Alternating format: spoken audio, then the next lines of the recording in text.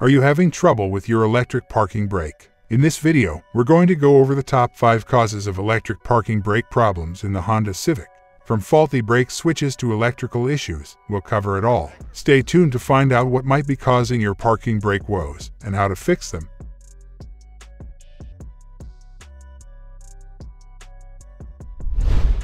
Faulty or dirty switch. The EPB switch is the button that activates or deactivates the electric parking brake.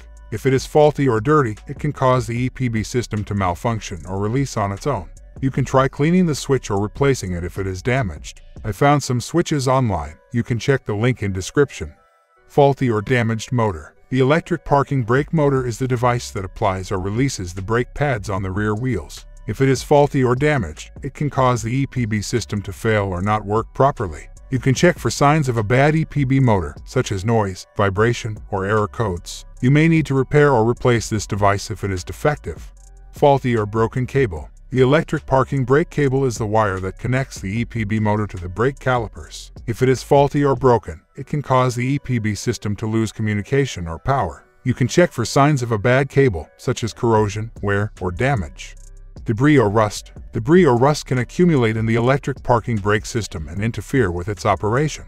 Debris can block the movement of the brake pads or calipers, while rust can corrode the components and cause them to fail. You can check for signs of debris or rust in the EPB system, such as dirt, dust, water, or salt. You may need to clean or replace the affected parts if they are contaminated. Outdated software. The software that controls the EPB system may be outdated and cause glitches or errors. You can check for updates for your software and install them if available. You may need to visit a dealer or a mechanic to update your software if you are not sure how to do it. How to reset the Honda Civic's electric parking brake. Once you've resolved any issues with the Honda Civic electric parking brake, you'll need to reset it so the light on your dashboard turns off. Here's how to do it. Turn the ignition on and make sure the gears are in park while keeping your foot on the brake pedal. Do not take your foot off the foot brake. Pull up and then release the EPB button. Then, pull up on the EPB button again, but this time hold it until you hear a sound.